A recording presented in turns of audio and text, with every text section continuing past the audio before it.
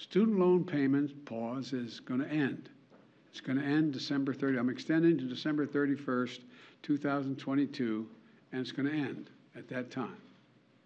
It's time for the payments to resume. Using the authority Congress granted the Department of Education, we will forgive $10,000 in outstanding federal student loans. In addition, students who come from low-income families, which allowed them to qualify to receive a Pell Grant, will have their debt reduced $20,000. Both of these targeted actions are for families who need it the most.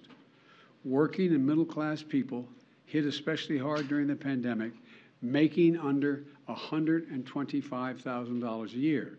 If you make more than that, you don't qualify. 95% of the borrowers can benefit from these actions. That's 43 million people.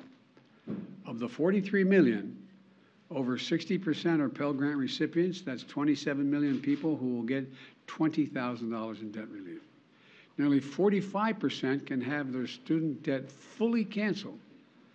That's 20 million people who can start getting on with their lives. In the coming weeks, the Department of Education will lay out in detail a short and simple form to apply for this relief, along with information when this application process opens.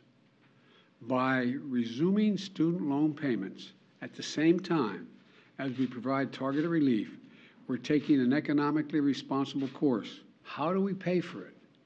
We pay for it by what we've done. Last year, we cut the deficit by more than $350 billion. This year, we're on track to cut it by more than $1.7 trillion by the end of this fiscal year, the single largest deficit reduction in a single year in the history of America.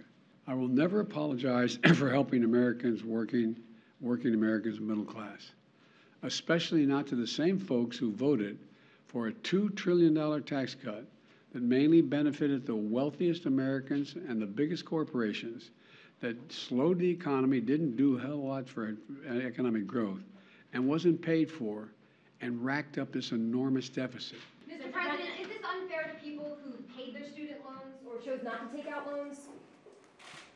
Is it fair to people who, in fact, do not own multi-billion-dollar businesses if she wants these guys to give them all a tax break? Is that fair? What do you think?